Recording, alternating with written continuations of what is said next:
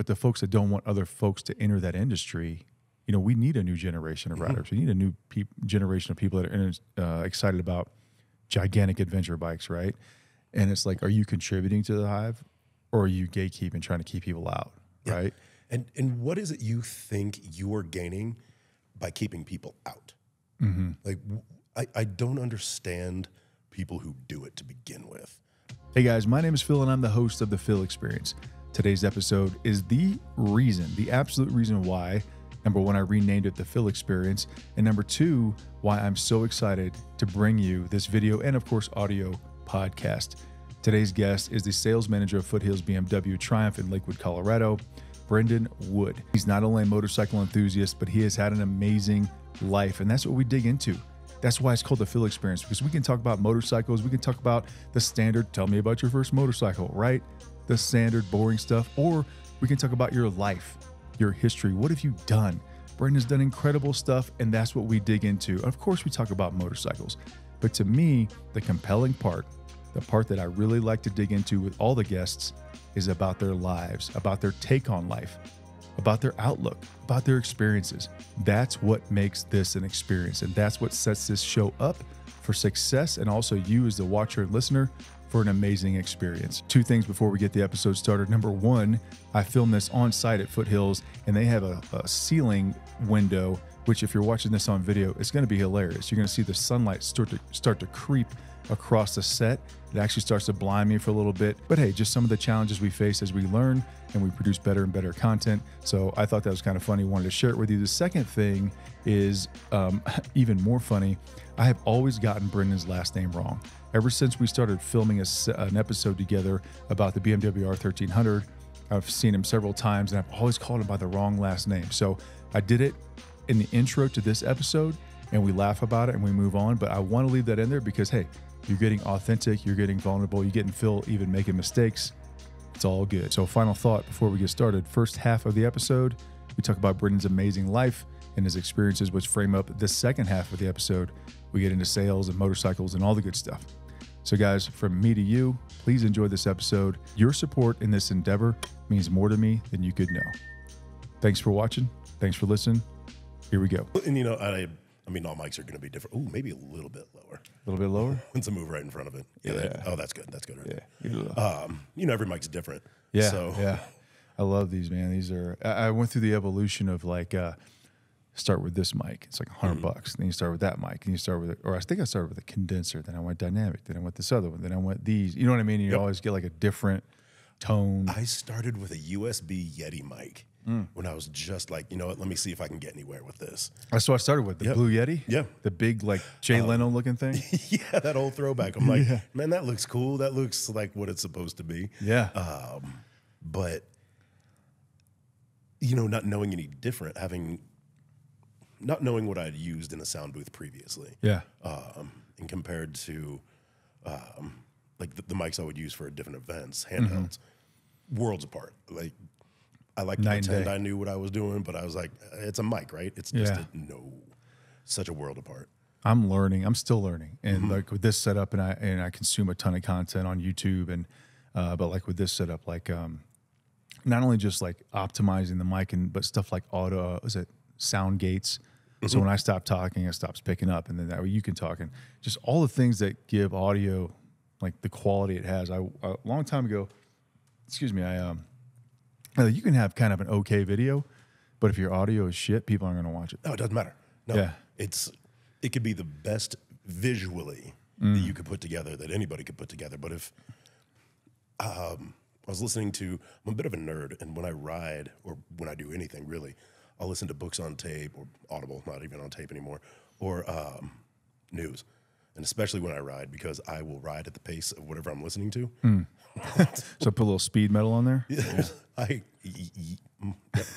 have been caught. Yeah, and it's inadvertent. But anyway, get back to it. Like in that quality of sound, like people coming through and you hear those sharp S's that are like whistling and things like that, or like is that guy drinking as he's talking? Like, the quality really does go a long way. It can ruin everything, and once that's in your head, it just throws it off. So I get that. Yeah, absolutely. I think I'm gonna leave most of this in here. Okay. Yeah. Yeah. Brendan Hall, welcome to the show, man. Brendan Wood. Brendan Wood. That's all right. I don't even know your last name. Brendan. Let's see. This time it was Hall. In the first one, it was what was it? Brendan Fraser.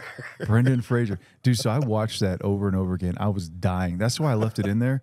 And Brendan Wood. I don't know where I got Hall from, but because you were coaching me. You're like, it's like Brendan Fraser. It's like Brendan, that was right before we started recording. and so I'm like, okay, everything's live, and I'm like, I was like half paying attention to you. All right, everybody, we got Brendan Fraser. Welcome to the show. And in my head, I was like, what the Like, is he hell? playing with me? I'm like, I was waiting. That's exactly what I thought. I was like, I want to. What? All right, just keep rolling. All right. Just keep rolling, yeah. And if you watch it happen live, well, it's not live, but it's recorded. It's like it's actually funny because you can see I am totally locked in. We have Brendan Fraser on the show, and you're just like, what is happening? All right, maybe he's serious. And instantly, I'm like, no, it was so quick after we had actually done that. And I'm, like, just trying to assimilate it. And here's the thing. I'm 45. Growing up in the 80s, you wanted a license plate for your bike. Brendan was never an option. It was always Brandon or some variant. So I got used to being called whatever. Yeah, If it's close, I know you're talking to me. Well, I owe you a proper introduction. So, everybody, Brendan Wood, That's me. welcome to the show. Oh, all right. The man, the myth. There he is. Look, I know you've got or had a career. So first of all, Yep. why don't you introduce yourself and why are you on this show right now? We're sitting in a motorcycle dealership. What do you do here? We are in Foothills BMW Triumph. I am the sales manager here. Why I'm on the show? I'm going to go with dumb luck. Yeah, You I right know place, right time. exactly why you're in the show because when we shot the sequence on riding the 1300, and then we had the BDR screening, and I talked to you a little bit, just trying to get to know you, and I was like, this dude's an interesting dude. Well, I appreciate that. And I think that I know that is why I've had interest in the podcast, and I've had interest in because it's like I'm a big Joe Rogan fan, right? I look at this guy like he's at the pinnacle, right? Yeah.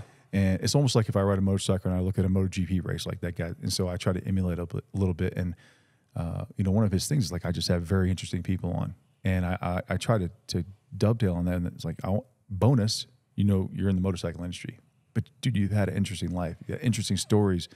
And I think that's why you're on, and I'm excited to have you, man. Well, I appreciate that.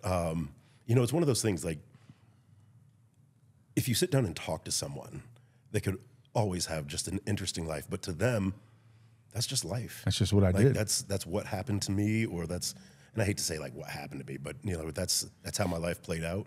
That's the path I chose, whether consciously or subconsciously. It sort of all leads us here. Yeah. I had a planned sort of way I wanted to start this off, but kind of talking about audio equipment and, we've got these microphones and you're no stranger to that. So I think one of the interesting things that you kind of alluded to a little bit, but you used to do like big time announcing. Was it like for monster trucks or what were you, what were you announcing for? So I announced for Kicker Arena Cross for a season. Arena Cross. Then, the Kicker Series was so much fun. It was all over. Well, the section I did was the Western U.S. Just had a blast doing it. The owner of it was great. They decided to go a different direction afterwards. I couldn't always be at every race because I was still working here in Denver as well. So I had to juggle those two things. And, and through no fault of my own or anything with them, it just didn't go into another season. And that's okay. It was still an amazing experience. And I wouldn't change it for anything. Again, it's just things happen. And I had actually started doing something called Dock Dogs, which was people might know it, but not know what the name of it is. It's that competition where dogs are like firing off a dock for distance. And, Oh yeah. So, Very cool. Again, dumb lucked my way into that, just knowing people and not even realizing I knew these people. And this is when I was living in Chicago, and it just sort of snowballed. One thing leads to another in that industry. It's very small. There's still some goals I have set for it, but those will have to work themselves out. Have you ever thought, and I wanted to ask about the industry a little bit, but have you ever thought of doing like audio books or like because you kind of got the James Earl Jones thing going on. I've actually done 2 audiobooks, one Nice. of which is still available on Audible. It was a strange experience. It's anybody who's listened to them, you know, you sit down or in my case, driving to work, riding a bike, whatever, wherever you want to listen to them. And some people might, but most people aren't going to think about the process of being made. It takes a lot more work than just sitting down and reading into a microphone. I mean, there's so many different things that can tweak it. I mean, like we were talking about microphones and things like that, you know, little things that you would not think get picked up. All of a sudden you're listening back to it and you hear a car go by, but you know, you didn't even hear a car go by while you were reading it. There's all sorts of things doing it. I think, I know in my journey through this, and you know, I do apply some filters, right, to audio, go high and low pass, and you got the bands and you know the obviously the mixer here to try to give you the best audio quality. But I did dig into audiobook, and this is cool because I didn't know you did this. Obviously, you have. Oh, wait, you didn't? No, I thought I'd mentioned it. No, I was like, see, I'm finding more about you. Yes, I'm really good with that. No, but you got the soundproof booth, but then all of the mixing and the quality that has to go into getting that audio perfect. And I listen to audiobooks, and I try to pick up on, okay, maybe you end a sentence and then you start a sentence and it sounds a little bit different. It's like, maybe that's when he took a break. Because it is probably more than just reading your script. Like, do you do like a paragraph at a time, or how does that work? So for the first book I did, that one was a little tricky because it was, and I can't remember the title. It was back in 2018. It was speeches and quotes from Malcolm X and Martin Luther King. Okay. Malcolm was a little bit easier because not everyone knows his cadence. Not everyone knows how he sounds. Martin Luther King was tricky, to say the least, because, I mean, we've all heard him. Yeah. We all know his cadence, his dialect, everything that goes into making his voice and his oratory skills what they are was so tricky because I couldn't just read them in my voice and expect people to really take it as far as they could and take those messages that he was putting out how they were meant to be. So what I would do is I would take a portion of that, whether it be a quote or whatever I was reading for that part, and I would look it up. And I would see if there was a video. I would see if there was an audio recording of it. And having gone to school for theater, I would... Dude, this interview just gets better and better. It's so far away from the industry Theater. right now, but we're going to get into it. We're going to get into it. So theater, okay. But what I would do is I would take that and I would try to mimic it. And I knew I was never going to get it exactly as he said it or anything else. But I didn't try to replicate the voice. I just tried to replicate the speech patterns and his cadence, because really that's all I could do with something that was that known. I got that book on... When was that? That was Christmas Eve of 2017. Okay. I finished that book at the end of January 2018. All the editing and everything. And that one I actually paid someone else to do. I recorded the whole thing, sent it out, said I need it in 3 days. I paid a chunk for it to get it done and submitted it. And you know, it was online for about a year. It comes back in like every few years, it'll come back. Yeah, yeah. You got some mailbox money coming from that? You know, every once in a while. Nice. Every once in a while. It was a great experience, but it really showed me how difficult that could be to do an audiobook on your own. Still, it's something I love to do. I've got the setup at the house. I just don't always have the time for it with the family. I've got a daughter who will be 2 on April 8th, and then here. Yeah. I mean, anybody who works knows that you're at work. Yeah. It seems like most of your life. So it's hard to find that time and keep family going too. Audiobooks. So it's almost like you're studying for a role. Now, I would listen to in the past a lot of like Jack Ryan. And first of all, Scott Brick is an amazing, he narrates all those books. And I'm like, how does he do like all the range of voices, even women's voices? And it makes you believe that you're listening to a woman. So I think that's a huge talent. But where I'm going with this is, it's all like, they're all like made up characters, right? Yeah. You are like reading a book and trying to emulate as best you can, you know, Martin Luther King, Malcolm X. So that has to be like you're studying, you have to study to try to get as best you can. It is one of the most intimidating and fun things that I have done in that aspect of my life. and again, because people know these people. Right. And I was And fully, we've seen them talk. yeah. Yeah. Yeah. And I was fully ready for, I don't want to say the hate, but fully ready for the criticism coming through of, you don't sound like this, or he didn't speak like that.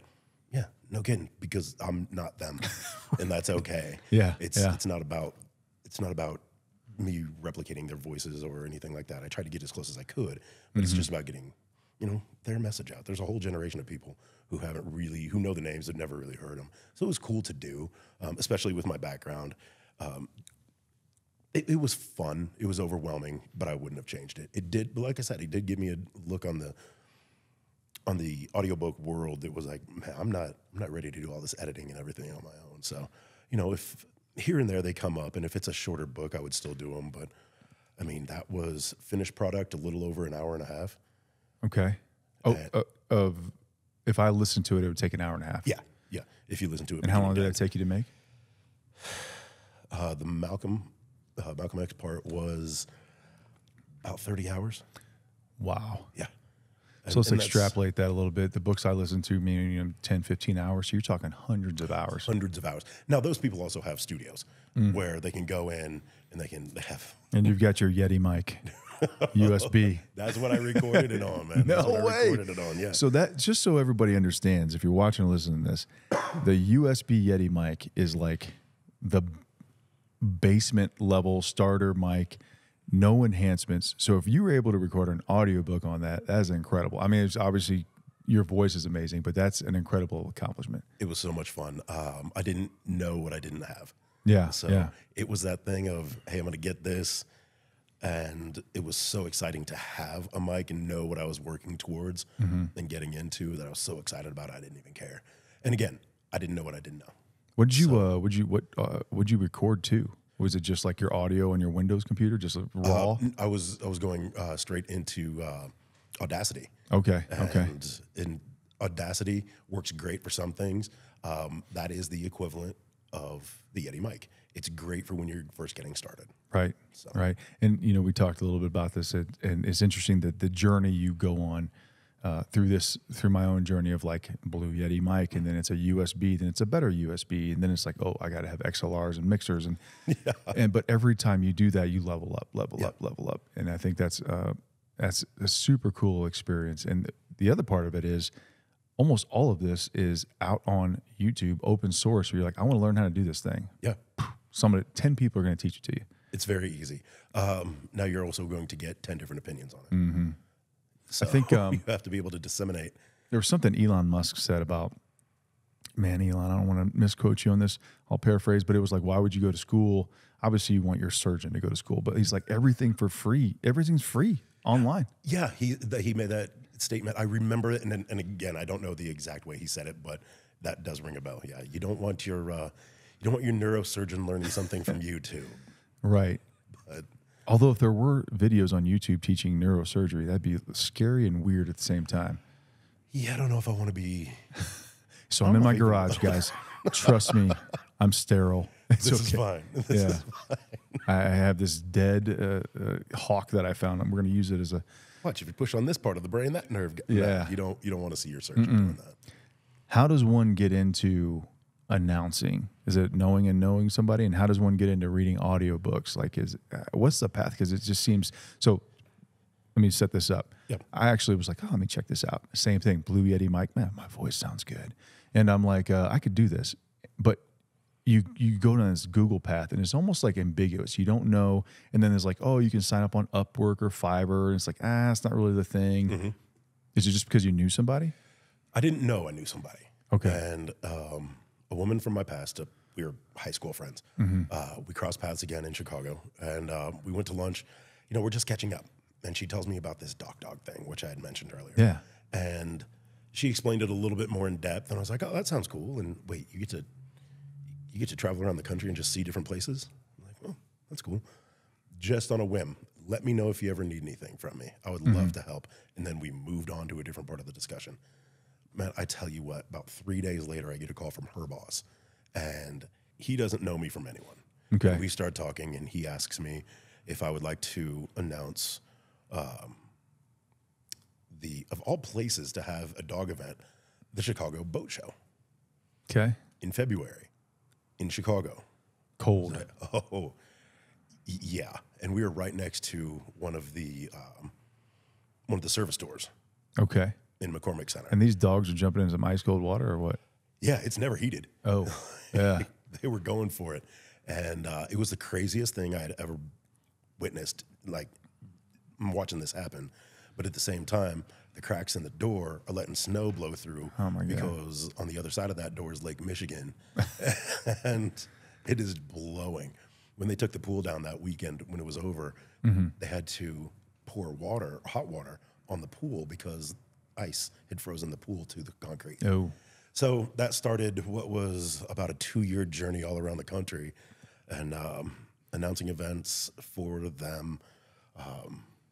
And that spiraled into announcing for the Muddy Buddy, which is like the grandfather of the adventure races that you see now. This was a team-based race where one person's running, one person is on a bicycle.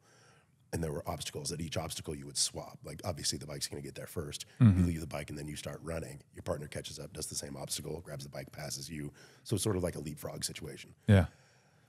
From there, that's where Kicker Arena Cross came in. And, you know, I thought it was rolling. I thought it was good. Like, this is the path I wanted to take. Like, yeah. This is where I wanted to be. I wanted to be able to be out in front of thousands of people, entertaining them. And it's not like I thought that was going to bring me some sort of fame, but it was just like this great feeling of being able to entertain people and grab their attention, and a little bit of a narcissistic pull on it because it's like you have all these eyes on you. And, you know, I don't want to go into why, but maybe something deep buried in the childhood made me need that. And there it was. I mean, at one point we were in the Budweiser Event Center and there were over 6,000 people watching me announce a race in the dirt. And it was just such a cool feeling. Yeah. That it just, you know, one thing led to another. And then, you know, life happens. And, you know, I got passed over for a season and found other things to fill my time. And What's that's the, what's the criteria? Before we get to that, because I want to know, like, what do they look for, right? Because obviously you got a great voice and you probably know the series very well. But let's get back to dogs jumping off docks. Is it like you had to do the research for Malcolm X? You had to do the research. Do you like, you know, coming in at 76 pounds and 2 years old, here comes Blackie, right? Like you're not too far off. Really? We didn't have weights on anything. Okay. But, you know, a dog would come up, you've got this call sheet of the dog, the handler, some stats from the last time they competed or the last time they did whatever, and some history on the dog. And you're entertaining a crowd. Yeah. And it is so overwhelming to have these, like you start watching the event as well. And then there's these brief moments where you sort of shift focus and you're out and you look at this crowd and you realize they're paying attention to you. Yeah. So you have to be the right kind of person for it. Not everybody can just do it. And then, you know, I've seen some people just sit behind a table and be very like Westminster Dog Show. boring Westminster Dog Show. Right. Not to say that, no, screw it, that's boring. So, it's very like golf clappy. Yeah, it is. I think golf clapping might be more entertaining. You have to be able to engage people first and foremost. And if you can't do that, you're probably doing the wrong thing. But then again, if it makes you happy, do what you want. But for this one, the biggest one for the dogs, the biggest thing I ever did event-wise was, at the time, it was the Teva Mountain Games in Vail. Now it's the GoPro Games. Literally covering a mountainside. And I had a wireless mic, and I'm like, I'm going to go for it. Yeah. With a wireless, I had about 150-foot radius around the receiver. So I could go and just do my thing. And it was so much fun to just walk around this pool. And I had my call sheet and I had everything and just going for it, trying to entertain the crowd. And, you know, some jokes hit, some don't. Some people get it, some people won't. It doesn't matter. But like in anything, even in what I do now, if you match the crowd's energy or go above and beyond the crowd's energy, they're going to follow you. Yeah. All right. You're going to keep them engaged. So what type of person does it take? Takes somebody who's not afraid to be in front of a large group. And for me, it's weird. I can do very small groups, like a dozen or less, and I can do hundreds and thousands of people. But that middle ground of like 50 to like 75 Yeah. people is so awkward for me. It's so weird. I don't know what it is, but give me a small group or give me a giant arena and I can do it. It's so much fun. And I think, imagine your favorite sport or whatever it is with no commentary, no announcing. I mean, like when somebody scores a touchdown or whatever the thing is, and you've got the commentator just going ballistic or Joe Rogan's announcing a fight or, oh my God, like that's scene where you like, that's where you come in and you got the audience on a yo-yo almost, right? Like it has to be an amazing feeling. You're almost like a conductor. Like they're going to follow what you tell them to do. And it is just cool to do. I mean, and again, it's not for everybody, but what is? Yeah. So, it's just one of those paths I took. So. Yeah. And so you're really not into that anymore, right? The right opportunity, I would be back doing it in a moment. I wouldn't leave what I do because those are weekend things. And I love the motorcycle industry more than I ever thought I would. So to have that secondary outlet, I would be gone in a minute. Ultimately, and my wife keeps pushing me to this, is rodeo. Oh, a little rodeo. Oh, love it. Yeah. Love it. The constant action of it. I mean, yeah, that's a good That would be cool. And like serious risk, serious danger. Oh yeah, you see things. So I mean, you're not on the dirt for that one, thankfully. Yeah. So I don't need to be in between the rodeo clown and a 2,000-pound bull, but I'll be up in the. That's the booth really above cool. it. And it's interesting. You're talking about and I guess it would be a smaller world than most people would think. I mean, how many announcers are there? And they probably all know each other. They really do. I mean, I know guys who have announced everything from. Actually, a guy I went to high school with is the voice of the Bears, the Chicago Bears, and the Bulls. So, we went to high school together, and then he knows guys who've done other events that we just sort of circuitously have the same circle of people, and it's pretty cool.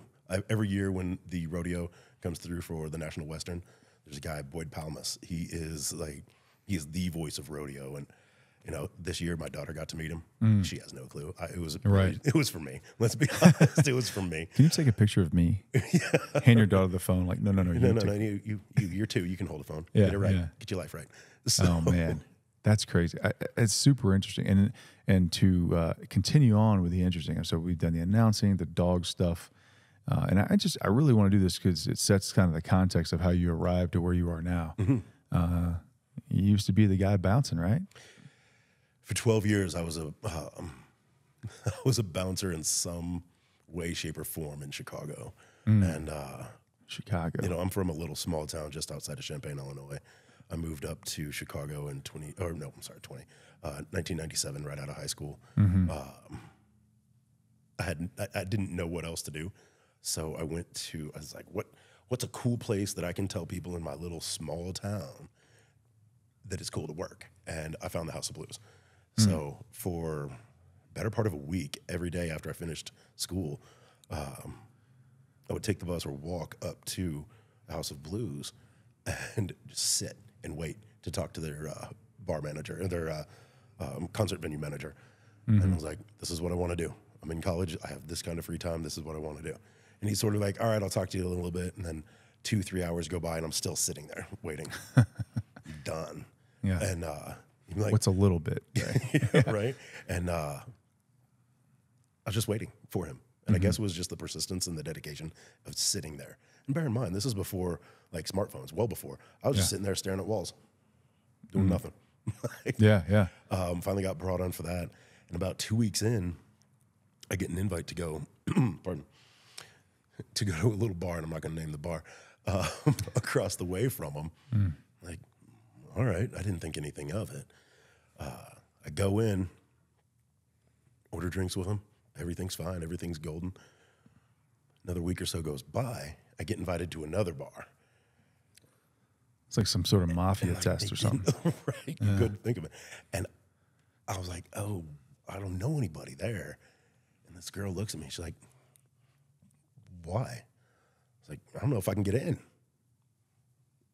I'm only 18. Yeah, I've been drinking with these guys for a month, working, and I didn't realize that to even be a bouncer, you had to be 21.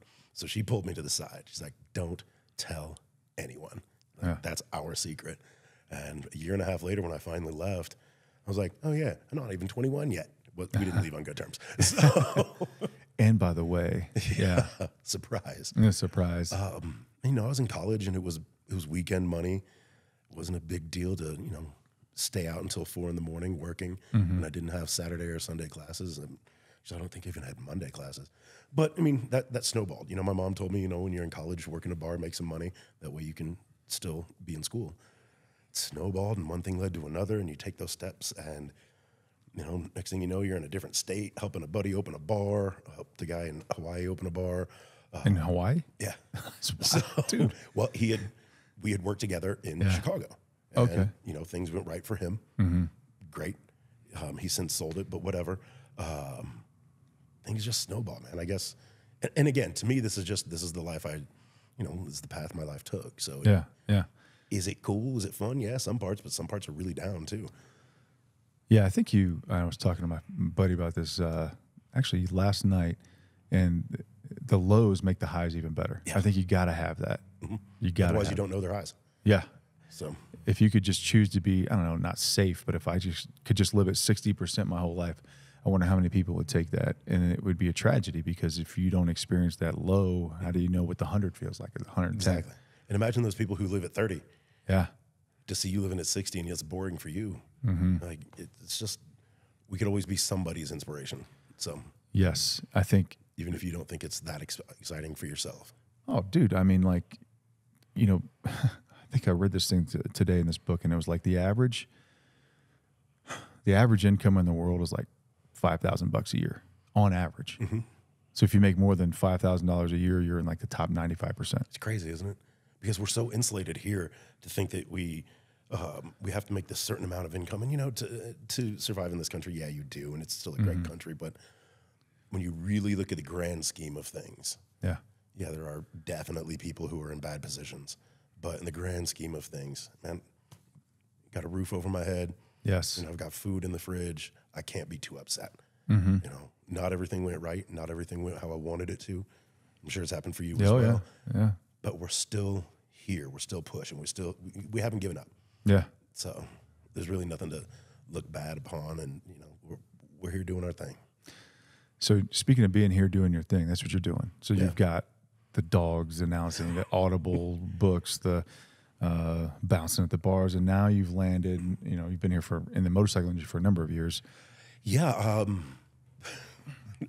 When you put it all out there like that in one statement, Do people it's even know who they're dealing with when they're going crazy. to buy a motorcycle? Yeah, they have no idea. I Yeah. don't think they do. Like, this guy's going to announce himself shanking me. So let's take it from the beginning. College underage bouncer, helping people open bars, Right. dumb luck into announcing. Then I get out here and I'm not lost, but I need something. So I find this bar group through a family member who had helped the owner buy these places, and I'm working for him. And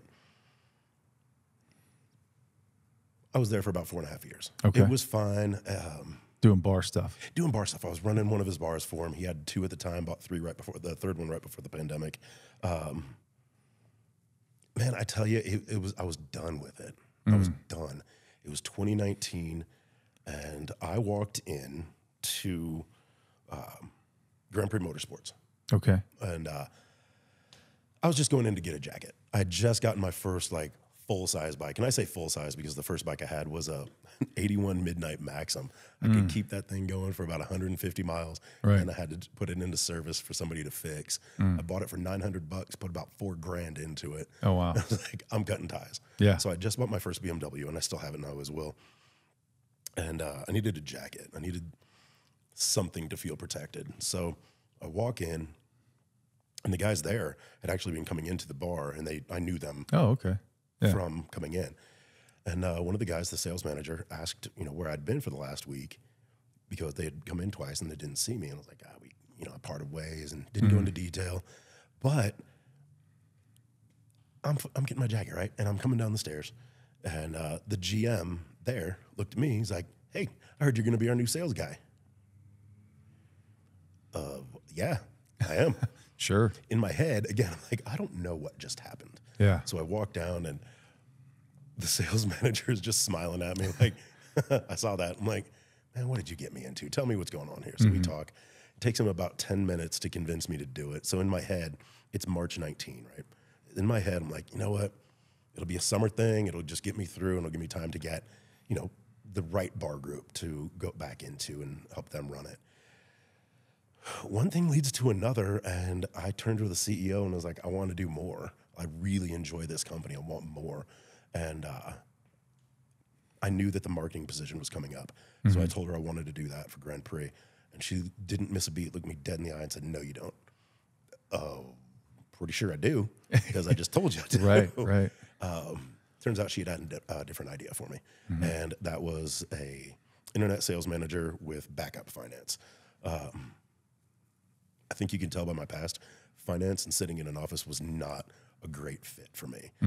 I will openly admit, and I will own it, I was not good at it. I didn't like it. I didn't enjoy it. The internet side was fine. That was great because I was still helping people and I was still moving them into the motorcycle world, or in this case, motorcycle and or off-road world. We sold side-by-sides and everything. And that's actually where Chance was. Okay. So Chance sold me my first helmet and my first jacket.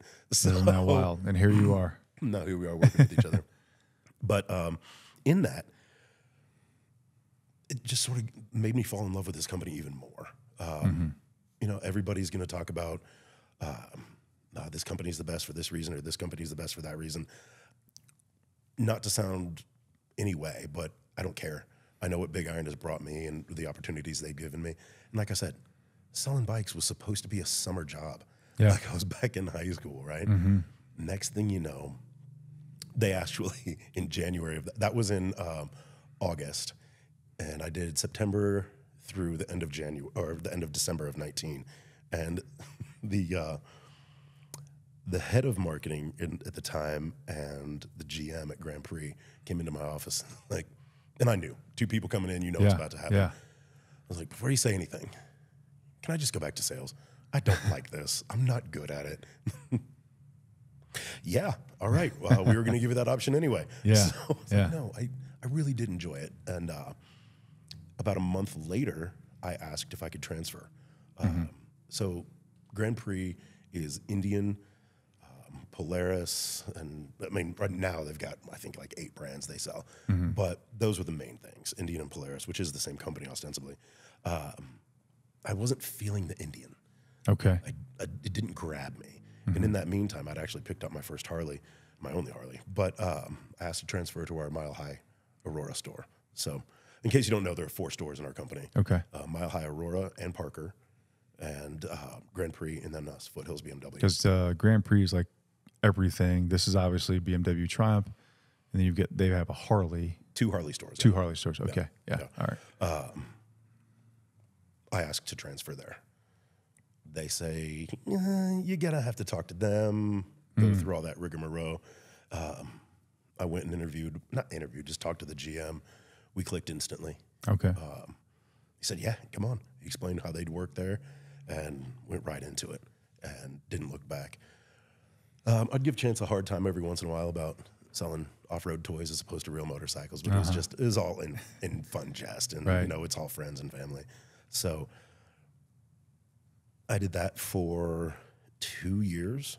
That was right before the pandemic hit too. Okay. So I started in like mid-February, mid-March, the world shut down. Yeah. Yeah. And I'm like, what the hell did I do? Yeah. Like, Yeah. well, this has got to be more stable than the restaurant industry right now. So Yeah, man, you've been putting up tents outside. Yeah. that was it. So we were just, you know, plugging along. I took about a month and a half off. Let me rephrase that. I didn't take a month and a half off. Right. I was given a month and a half off, came back, and never looked back. It was a great time. That November, though, the day before Thanksgiving, I got into my first accident. And I was just out doing a test ride. A brand new bike had just been built. We have to test ride them after they're built. And new tires, We'd had a really rainy November. Water was coming down at an intersection, was draining at an intersection. New tires mixed with cold concrete, mixed with water. It was a bad combo. Yeah. I high-sided, skidded across the top of my head, thank God for helmets, and broke my shoulder. I'm sorry, separated my shoulder and broke my collarbone. Damn. And I was out for 2 months. I'm like, man, maybe this industry isn't for me. Like, I don't, like, what am I doing here? Collarbones are tough. Had to have surgery on that one. Oh, Yeah, like really, when really it broke. broke. It was COVID, so the only way they were going to fix it that day was if it had come through the skin, because then it was an open wound with infection. That was a Wednesday. My surgery wasn't until the next Wednesday. So that was a rough week, I'll tell you. Yeah. But it did make me consider leaving the industry. And you know, for anybody with Big Iron listening to this, I apologize for this next part. Here we go. In that time frame, I was offered 3 different jobs outside of the industry, and I was heavily leaning towards it. You know, when you have a lot of downtime, you start to question things. And I was questioning whether this was the route I was supposed to take. A lot had happened to me personally in that time frame as well, and I just wasn't sure. But I came back, and you know, I was a little down because nobody from Big Iron had reached out to me.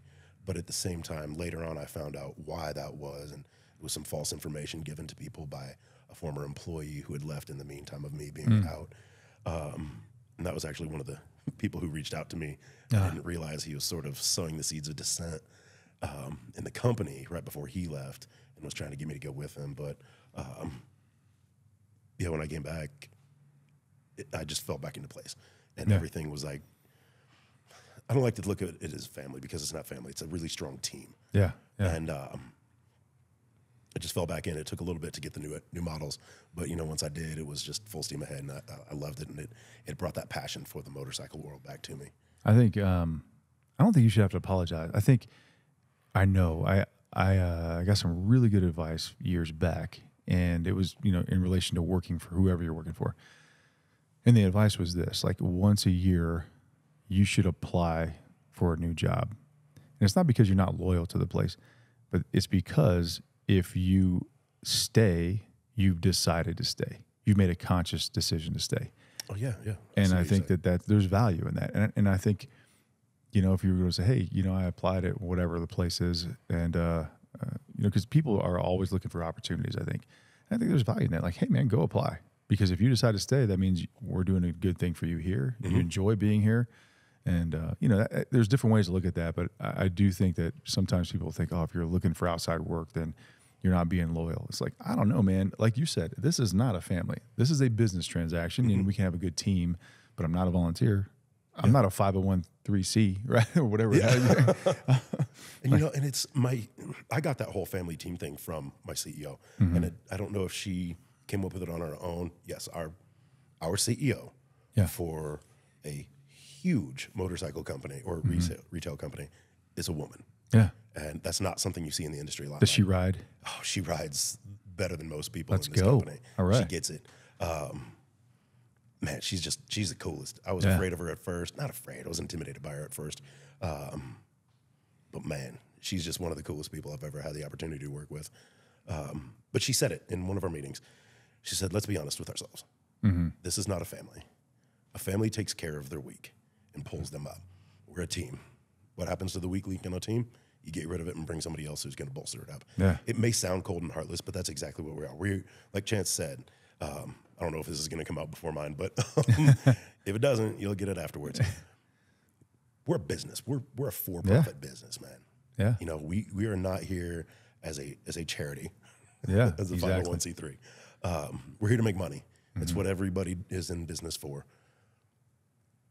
You have to have the team around you. You have to have, and in my aspect as the sales manager, I have to have that strong sales team with me. Sometimes we hire the wrong ones. Sometimes we make the trade for the wrong ones. You know what I'm saying? If we're putting it in a sports analogy. But in that, we learn. And we actually can tell, you know what, maybe they didn't fit there, but we can pull them in and we can train them up, or we'll put them in another department where they might thrive. And that's happened. I've seen it at all of the dealerships I've been with. And again, I mean, I've worked for all of our brands. I've seen it happen. I know it can happen. You can train up, you can train out. It doesn't matter either way. Because if you're training them out, maybe they'll take those skills that they got with us on my sales team and they can flourish somewhere else. Who knows? I think you say weak link, and it's perfect because I think it goes a couple ways. First of all, can you coach them?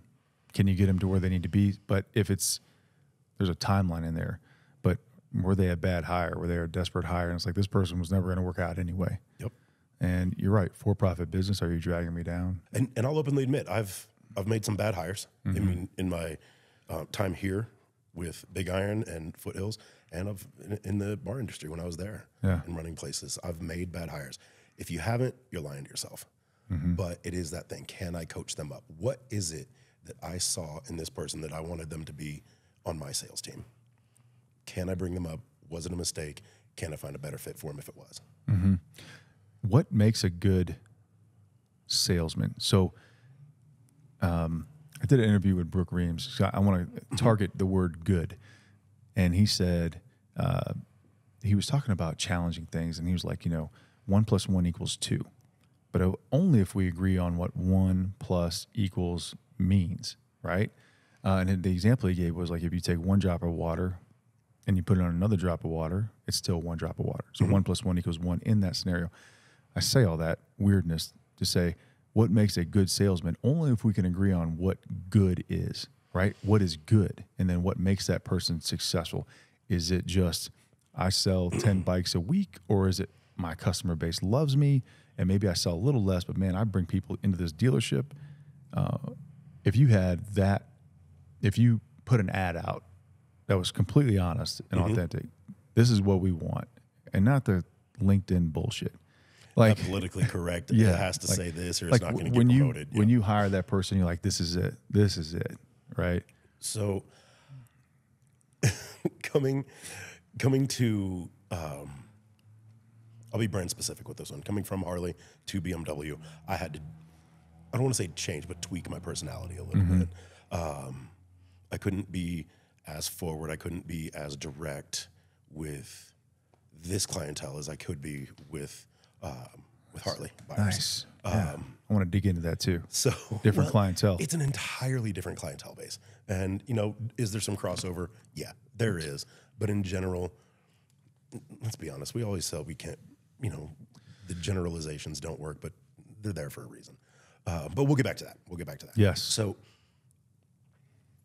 I had to tweak my style a little bit, which also means I had to change the way I spoke to people. Different settings, anybody can do it, but I made a conscious effort to it. And I was reminded a few times, I'm like, hey, you got to be a little softer with these guys. And that's okay. So if you were to cut all that bullshit out and just actually speak how you are, or in this case, how I am, I'm going to tell somebody this. You have to love motorcycles, period. Yep. Maybe you don't have one, but that's what you're working towards. That's your goal. Maybe it's somebody, guy or girl, I don't care, who has that endorsement, but they haven't had the means to get the actual bike yet. Cool. You want it. You're there. You're taking those small steps. You want to be here. That's first step. If you don't like motorcycles, you just think you can come in and sell something because it'll make you money, I don't want you. It's not a question. Next up, you have to be responsible. Like, I don't mean like, I can do this and I pay all my bills on time. Like, all those things come into it. But you have to be responsible. These things are rockets. One of them literally is a rocket, but that's the name of it. But think about it. These are machines where you have an engine right underneath your body.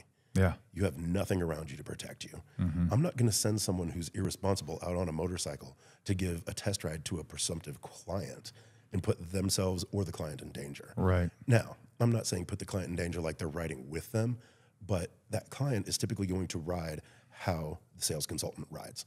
All right. You have to be responsible. You have to be knowledgeable of what these things can do and where your client is. Like when I was on the sales floor only, I would always ask my clients, how do you ride? All right. And I'm not asking, hey, are you reckless? Do you want to speed? Do you just want to go straight? No. I want to know, are you comfortable on the highway? Are you only going to be a street rider? Are you going to be, going out. I mean, we're not taking riders out on dirt, Right. During a test ride, but I want to know about you, and quite honestly, when I was in sales, if I don't know those answers already before I answer the question or before I ask the question, I haven't done my job. I haven't delved deep enough into that client to know what that answer is going to be. So when I say that, I mean, there's different steps. You have a conversation with these people before you just get into it. Hey, what bike do you want to buy? Oh, okay. I'm going to go because I don't know anything about that bike.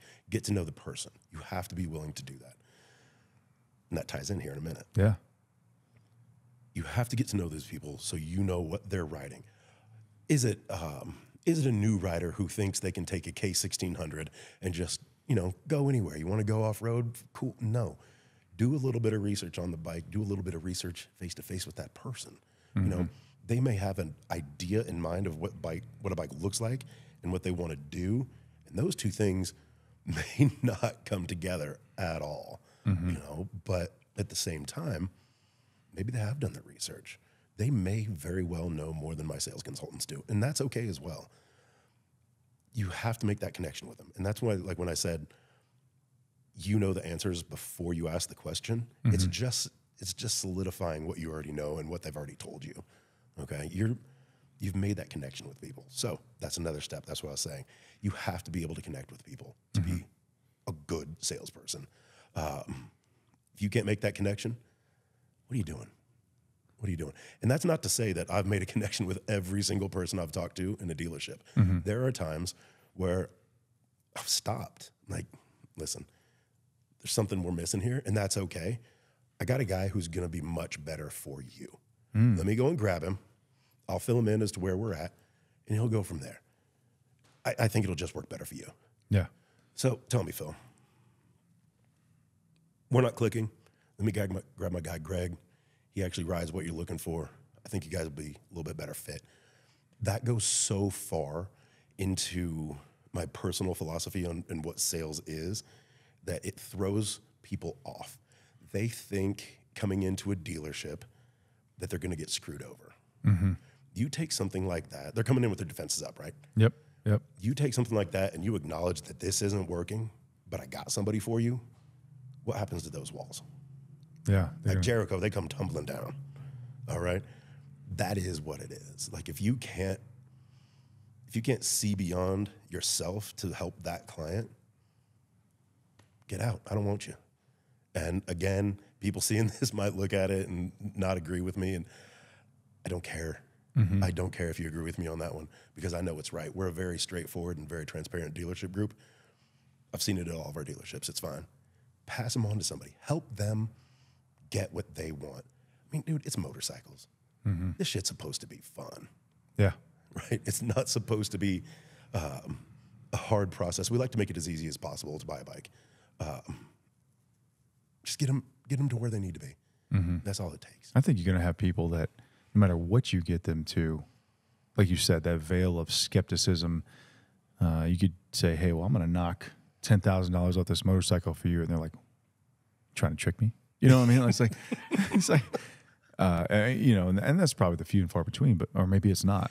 It's funny you should bring up 10,000 because there's a bike just sitting right behind you that has a green tag on it that I basically took 10 grand off of on Saturday, and the guy didn't buy it. He bought a pre-owned version of that same bike. So it just worked for him better. Whatever. Let me ask you this, Don. So I've heard this because I thought you were about to say it, and I was going to go in deep on you. Yeah. But I've heard this purchasing automobiles. I heard this purchasing an ATV. I've heard salesmen or sales managers say, I'm going to do this thing. I'm not making any money on this deal.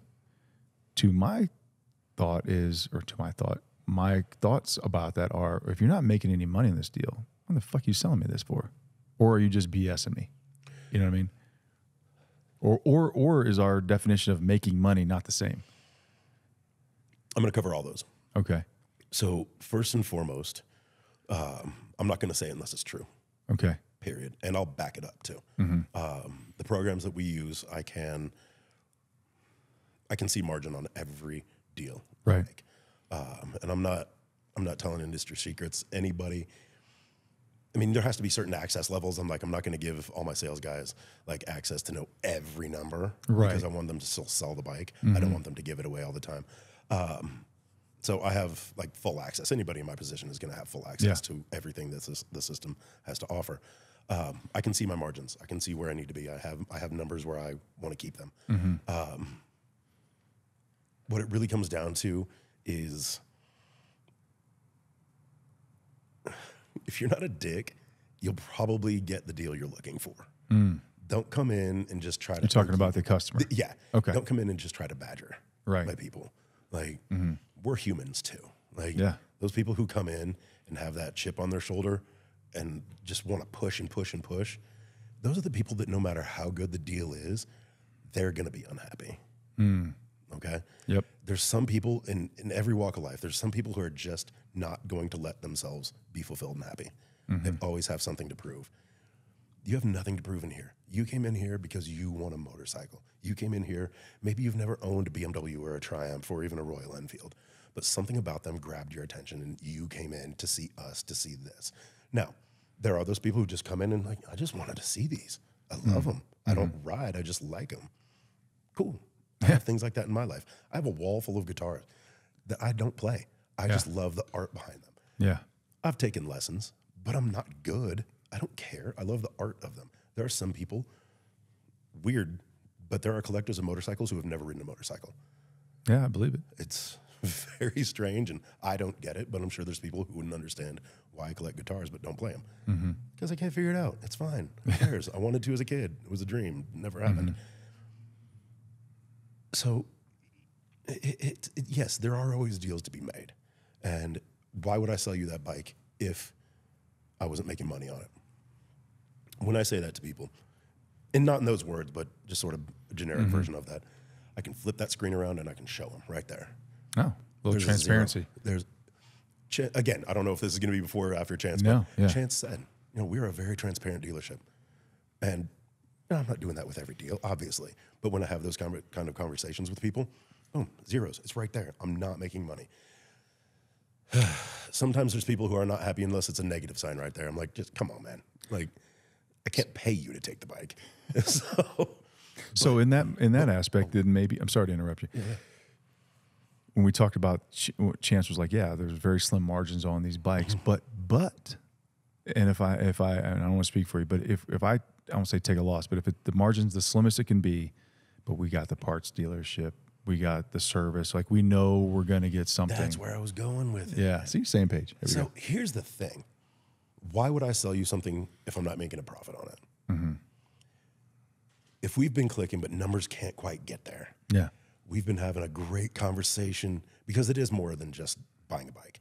If you don't click with your sales consultant, if you don't click, if it even gets to me directly where we're talking, if you don't click with me, if you don't click, if everything doesn't feel good, why would you buy it anyway? Yeah. So if I can get you a deal where it's basically my cost, okay? I can get you a deal, my cost, that's it.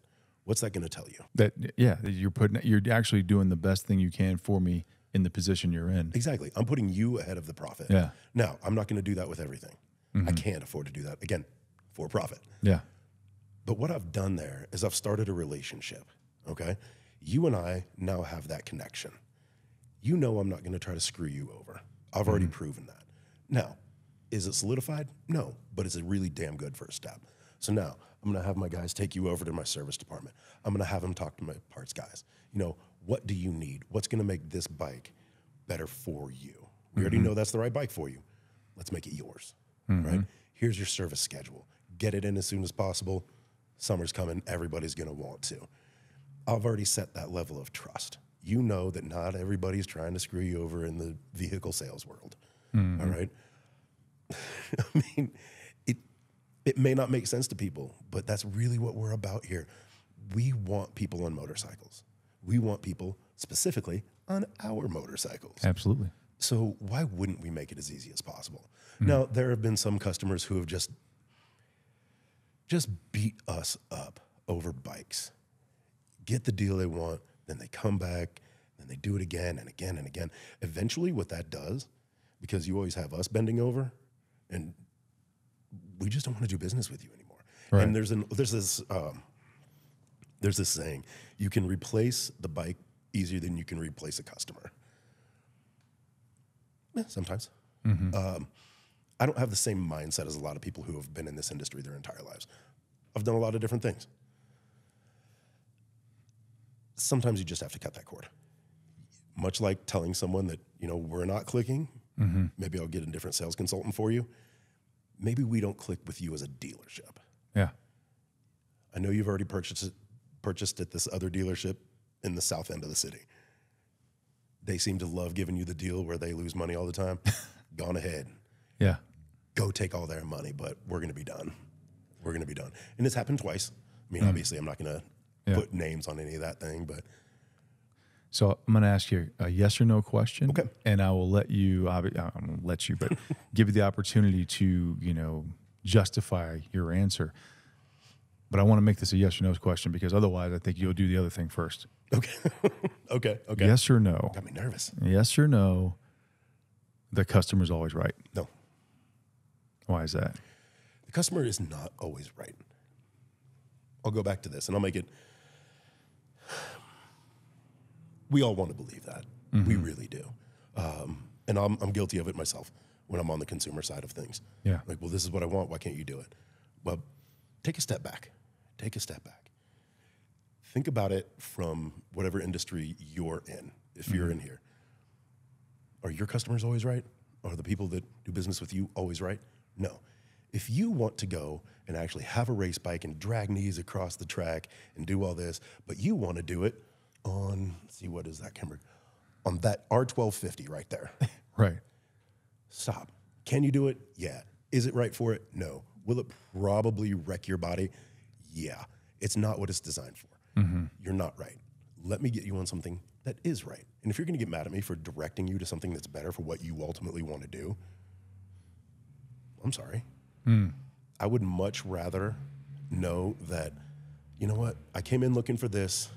I was shown that I was wrong, but I was shown what was right.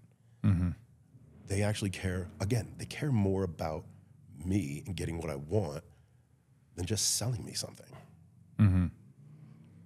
I mean, are there other examples? Yeah, but no, the customer is not always right. If the customer are always right, wouldn't that mean everyone was always right about everything they had to say in every aspect of their life? Because at some point, we're all consumers, we're all providers. Yeah.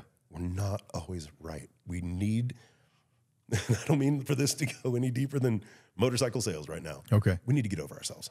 Yeah. We need to get out of our own way. I agree. And understand that we're not right all the time. Just because it's our opinion doesn't mean it's correct. It means it's our opinion. Even an informed opinion might be not correct in some instances. Yeah. In certain aspects of whatever formed that opinion for you, you could be getting false information. And as soon as you get that information that correct information, like, oh, that doesn't make sense. Yeah, because can you race that bike? Yeah, against other bikes built like that, not on a track with hairpin turns. Right. Long distance cross country race. I'm not saying do a cannonball run on it. I'm just saying that, yeah, you can race anything, but that's not for being on a track and dragging knees around corners. Yeah, no, I would agree with you. So could you put a professional racer on it? And yes, but also, I mean, I guess the opposite could be true. Could you ride a double R on the Dakar rally? It probably wouldn't do too well. I mean, you could do anything once. So, I like to say that you can always do anything once. well, it's like those videos where you see guys on like the old Gold Wings going over like backyard motocross courses. Right. Like, that's a big old bike to land on you. You hit that whoop section. It's going to hurt. But, So- can you? Yeah. Should you? Yeah. No.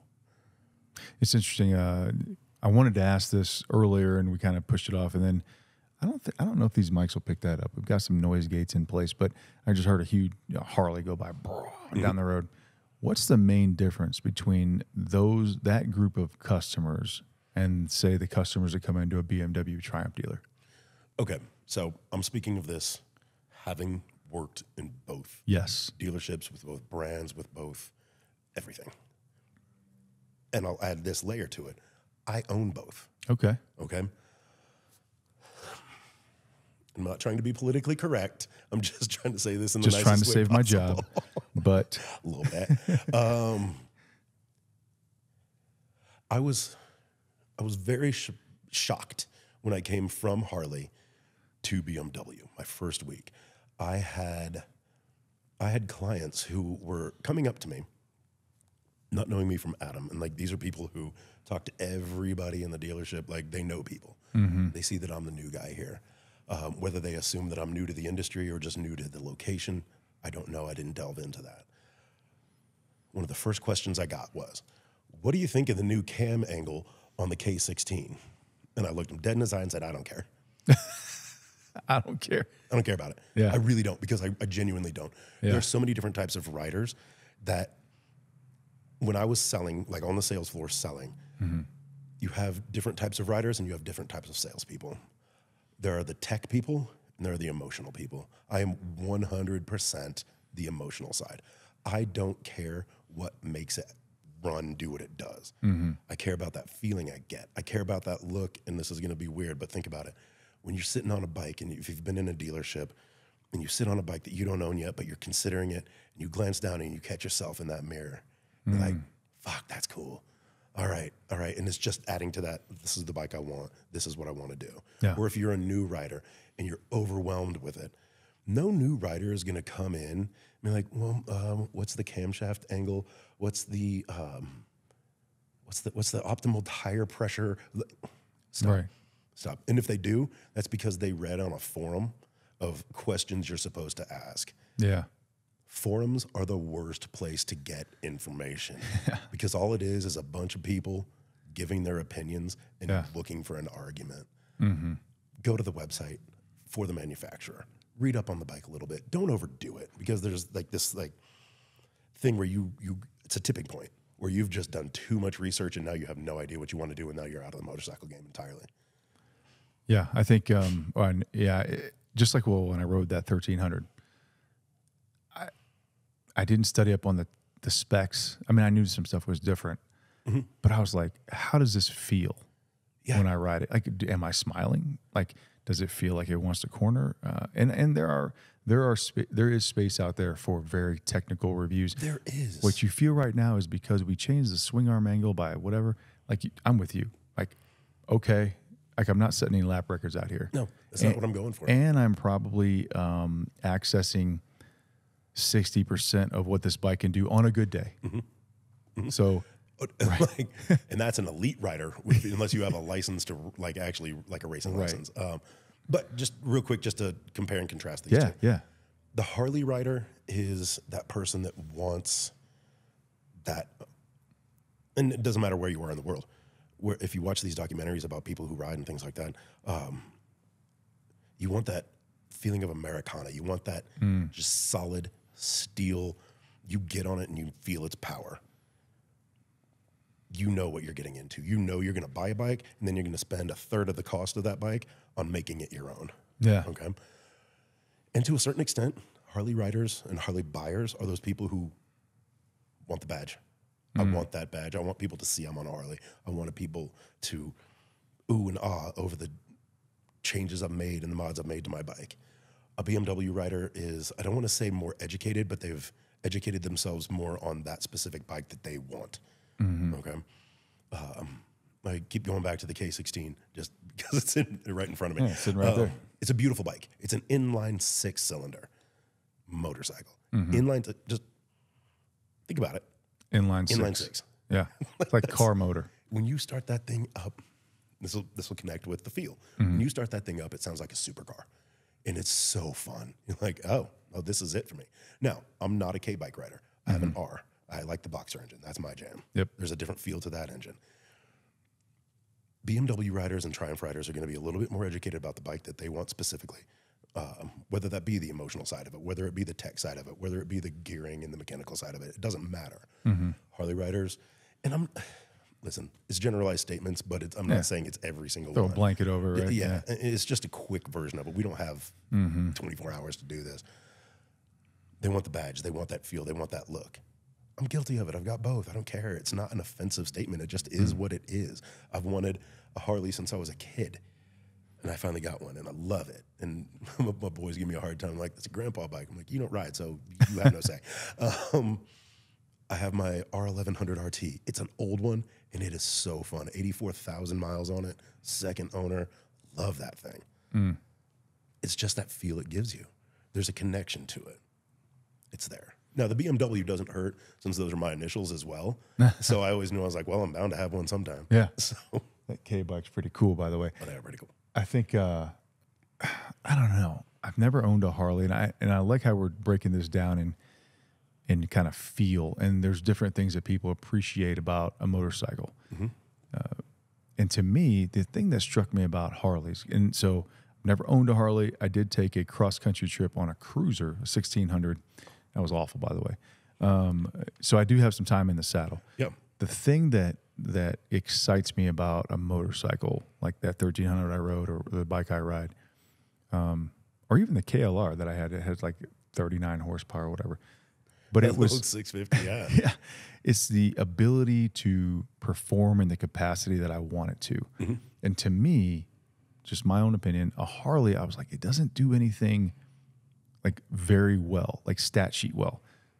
Turn, corner, like it's heavy. But when I hear you explain it, it's like, but that's okay. That's not what I want it for. No. I want the badge. I want the feel. I want the shaking under me. I want to pull up in a parking lot somewhere and like, dude, he's on that. That's a cool bike. Right. Yeah. Yeah. And maybe, and like I said, while I was talking to Chance, the GM, about it, threw that out for context in case you're in watching. But, you know, it's like, yeah, maybe that's all you do. Maybe you do 4 poker runs a year and you do 100 miles every time, and that's it. Cool. Maybe you're not riding to Northern California and back. That's what makes you happy. Yeah. We have these, most people have these to make them happy. Yeah. Not to, It's your money. yeah, do what you want. I don't care. Yeah. Like, as long as you have something that gives you that feeling. And you know what? Maybe those tech guys, maybe they get that same feeling that we get from the emotional side of it when they know they have that same bike that we have, right? Yeah. 2 different ways of looking at it. We get that feeling from just everything about it that comes together. They get it knowing different millimeters and torque specs. Who cares at the end of the day? Are you enjoying what you're doing? Yeah. That's all it's about. Yeah. And there's always somebody more. There's always somebody faster. There's always somebody with more knowledge. Yeah. So it's like, does it make just your money? You bought it. Does it make you happy? That's what it comes down to. I mean, even these guys who, like these old school guys with Harley, and even over in this brand section of the industry as well, some of these older guys, and it's hard for me to figure out which side I'm on, because at 45, I still feel very young with it, but I have people looking at me telling me I'm old. But they look at these guys and they're like, that's not a real bike because it's this, and this, and oh, that Harley has ABS on it. What's wrong with you? Like I chose to have ABS on there. I don't care. I love ABS. I've used ABS. Oh man, one bike has it, one bike doesn't. Yeah, wish my Harley had ABS, and let it go. Like I see these guys on trikes, and some people mock them. What does it matter? What does it matter if somebody's on a trike? You don't know their story. Let them be. Yeah, let them be. Do their thing. Pay attention to yourself, and move on about it. I had a guy when we were at Mile High. We were doing Dyna Days, which, if you're in the Denver metro area or anywhere in Colorado, if you see Dyna Days, get there. It is a blast. Stunt shows, like vendor. Oh, it's so much fun. I would take a day off from here to go and do it. Yeah, it's a blast. I heard guys talking about this guy coming in on a. It's been so long since I'm with him. KLR 650. I wish. He's coming in on a trike. Yeah, and guys were just sort of busting his balls like, this guy running a trike. And he was a younger dude. Yeah. He was a younger dude. But he pulled up and he parked. This man was missing both legs. I already knew where you're going. I mean, I don't know the guy, but I'm like, you don't know his story. But he's out there riding still. All right? He lost him riding. Oh, wow. He was not going to give it up. He had a wheelchair rack attachment on the back of his bike. He didn't ride with his legs on. His prosthetics. Prosthetics on. Yeah. Everything was moved to hand controls. Okay. Who cares? He's out there riding, doing more work to ride a bike than any of us have. Yeah. That's wild, man. Crazy. But as soon as they saw that, you saw that look on their face like, oh, hey, glad nobody else heard me. Glad that he didn't hear me say that. Yeah. You know, watching him swing his legs over the seat and put his prosthetics on, you're like, oh, okay. Yeah. All right, you're about it. So get out there and enjoy it. Doesn't matter. And to the new riders are the most important for this industry, period. Without it, it's going just into the ether. It's done. Don't let people tell you what you have to ride. Get out here, do a little bit of research, like I said earlier, but I mean, don't be crazy with it. I personally, had I gotten the bikes I wanted when I was 17, 18 years old, up to probably about 25, I wouldn't be here right now. I was not responsible enough. I know my GM Chance, his first bike was a sport bike. He's responsible. He was ridiculously responsible at a young age. Not for me. That's not where I was. So it's better for me, is what it is. Yeah. So do a little bit of research and let you be your own guide. Don't look at forums. So Yeah, a lot of I don't say misinformation, but you can't vet the information. You might get some really good data. You might not get some good data. You never know what you're going to get. I think if we want to wrap it up, I think the last thing I'll mention is there's a weird sort of, so we talk about new riders, and I think they need to understand, or even the folks I'm about to talk about, there's a weird sort of gatekeeper vibe. I'm glad you brought that up. Especially in this industry, trying to break into the industry through mapping and then podcasts. But you talked about the difference in types of clientele between BMW, Harley Davidson, all that. I would say, and I don't want to throw a blanket over everybody, but I've experienced almost a vibe of, man, who are you to even try to do this?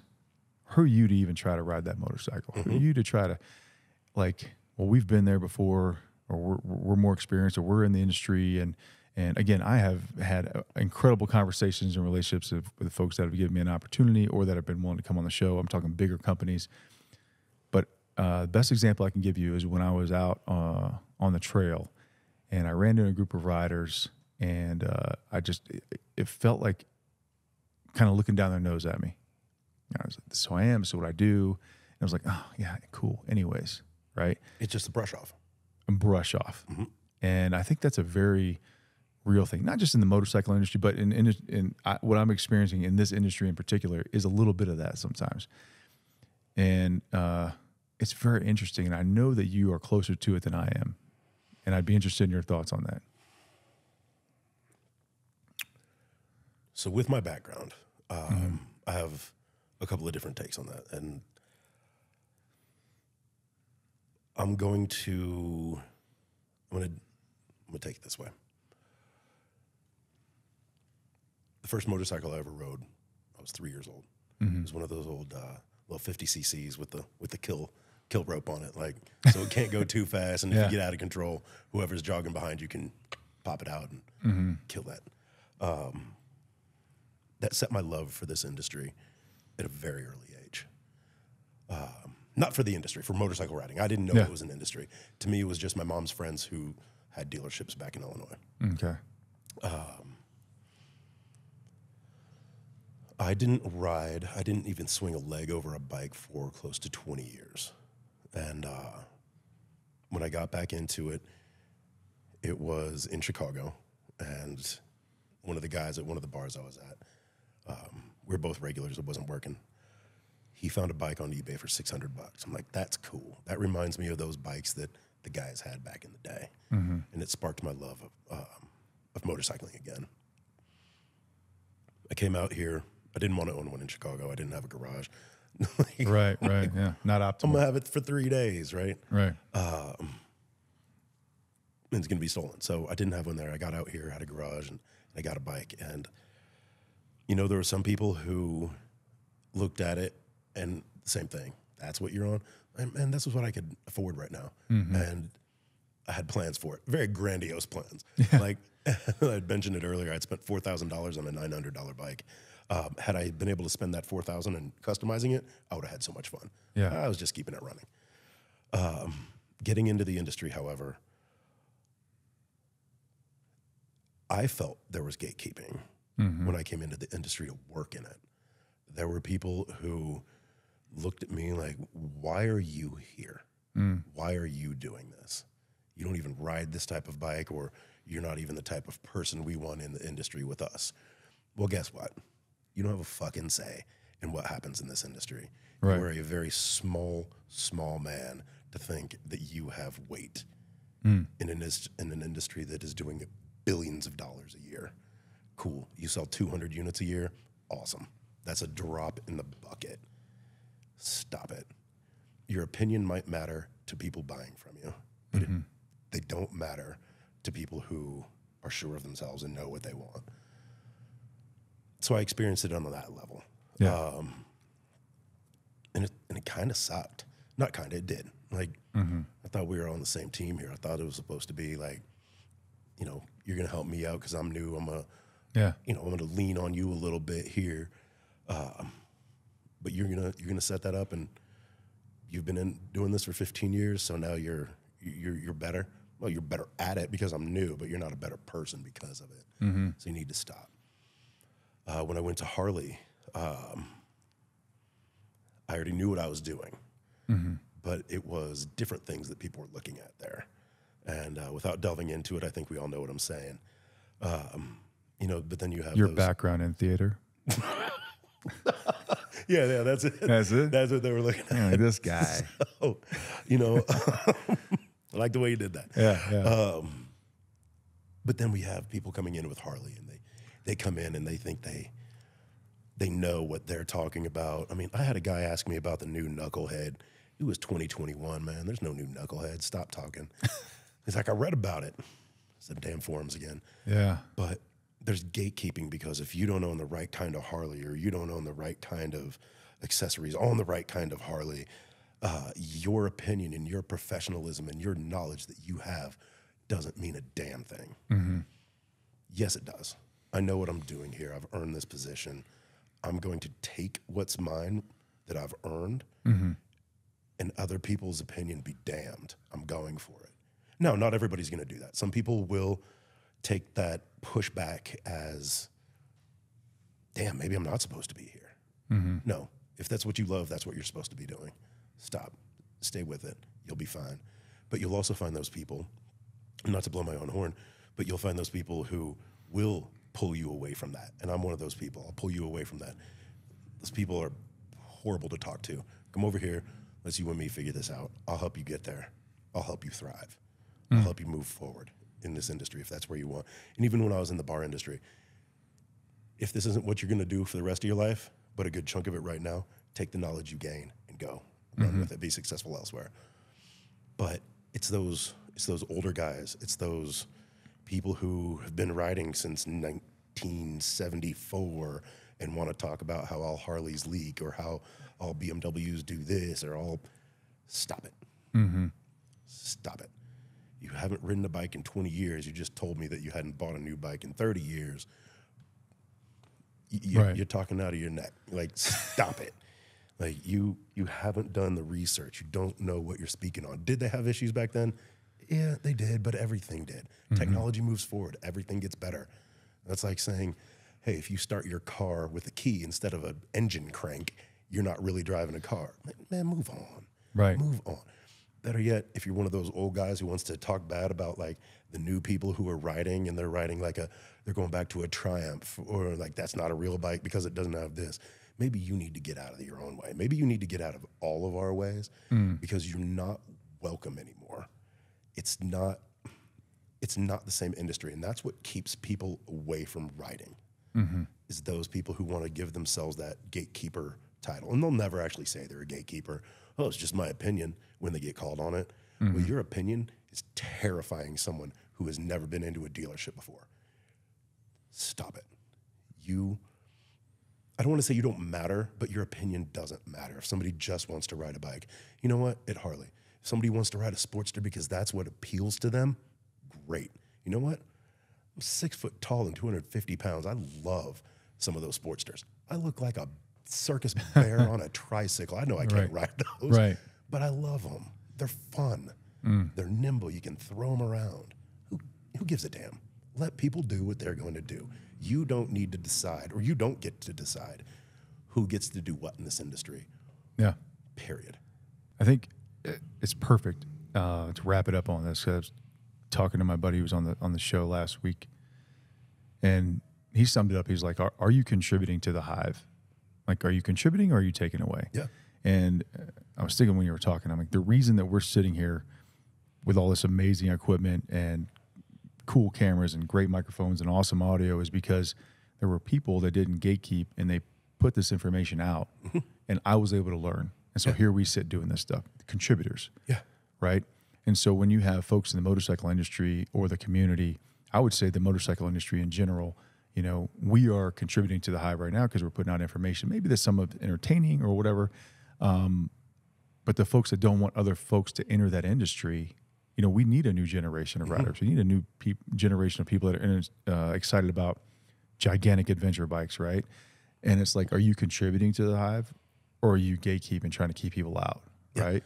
And what is it you think you're gaining by keeping people out? Like, I don't understand people who do it to begin with.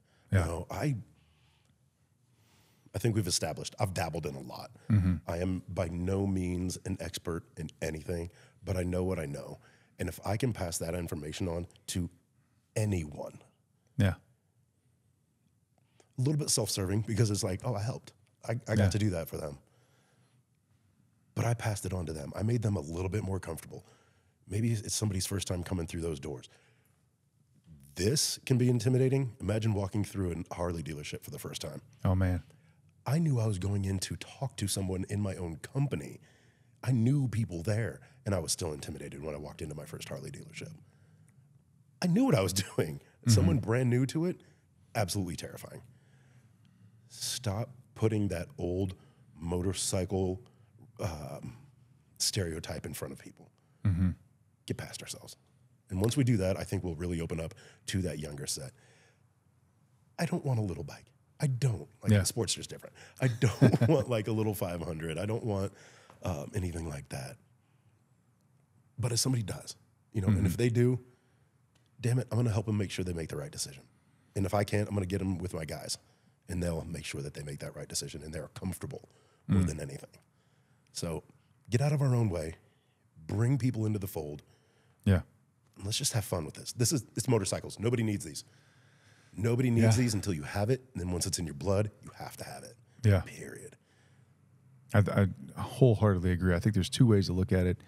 There's all you have to do is go to a gathering and you'll hear all the one-upsmanship. And there's a good way. There's a fun way to do it. Like, oh, I've been riding 10 years. Well, I've been riding 20. Well, I've been riding 50. And it's like, you can take that and use it as a gate to keep people out. Like, how could you possibly know as much as me? Or, look, I've been doing this for a long time. Let me help you. What do you need to know? Yeah. And I might not even know everything, but I will. I may just know my bike. Yeah. But if you have a question about it, damn it, I'm going to tell you. And I'm going to have fun with it. Yep. So that's a great way to put it. I'm glad we ended on that because I think we acknowledge it and you kind of spin it like, well, this is going to be a positive or negative experience. Yeah. And it's out there, man. It is 100% out there. And I don't think you can't change those folks. But what we can do is put our spin on things collectively as an organization, as a group, or as a community and say, I'm not going to change that. But what I can do is give you my best today. I'm not going to change them, but I'm damn sure not going to be them. Yes. Let's talk about this. Let's see what you want to know. And you know what? Maybe they did a little bit more research than they even realized they did, and they're going to give you something you didn't know. It's a two-way street, man. Let it flow. And, you know, and not to go on a whole different tangent, but I see a lot of that with female riders too. I love women riders. I can't wait to get my daughter riding. Yeah. I was going to say 7. My wife said 5. I was like, wait, what? Okay. 3. Yeah. But you know what? It's guys coming into a dealership. It's intimidating. Women coming into a dealership by themselves. I couldn't imagine what they have to go through. I love having women come in and getting them on a bike that maybe they didn't expect to like, or didn't think they could control, or didn't think this, or didn't think that. And we get to show them, we get to bring them into the fold. Oh, man. Yeah. Man, I just kick the gate down because there is no reason that everybody can't do what they love. I absolutely agree. I think the newer generation of riders, I think women riders, I think, you know, guys like us are going to buy motorcycles. That's established. What about the folks that are coming behind us? Yeah. How do we get them into the industry? How do we get them involved? How do we get them looking at stuff like, man, that looks amazing? How do we get that, maybe not technical vibe, but that smile? Yeah. Twist the throttle. You get the smile. Man, let's go. Even those tech riders. once it comes down to it and you hit that throttle, that's all that matters. Yeah. Like, you know what got that throttle to do that. We know what that throttle gives us. Yeah. Who cares? We're still going down the road. Sometimes one wheel, but mostly two. So, Man. Yeah. Great episode, man. I love it because it touched on a couple things I wanted to, but everything else was just kind of ad hoc flowing it. And I really that's what appreciate it got to it. be sometimes. It's amazing. Contributing to the hive, man. Man, you know, that's what we have to do. And again, anybody listening to this who's made it all the way to the end, just get out and do it. Take a class if you've never ridden before. If it's been a few years, take a class, get a little brush up, but come and enjoy it. Come join us. I'm not even a group rider fan. I just love to get out, but I love seeing people doing what they love to do. Yeah. And if I can help you, if my guys can help you, and not to be a sales pitch or anything, but I'm just saying, like, go someplace you're comfortable. And if I can make you comfortable and my team can make you comfortable, come see us. Yeah. Even if you're just doing a little bit of research, what better place to do research than the place that has them? And it is. Yeah. Here it is. You're looking at it right now. I'm saying. Nobody's going to fault you for coming to sit on some stuff and kick some tires, I guess. I don't even work here, and I'm just saying that. No, we won't. If you've got questions, man, just let us know. Just let us know, and we'd be more than happy to help you out. Dude, well, thanks so much for being on the show. No, thank you for having me. I've never done one of these before. Great experience. Thank you. Yeah, absolutely. Really great experience. Absolutely. Everybody, Brendan Fraser. Just kidding. Oh, wait, I got the thing. Oh, there it is. There it is, man. All right, good one.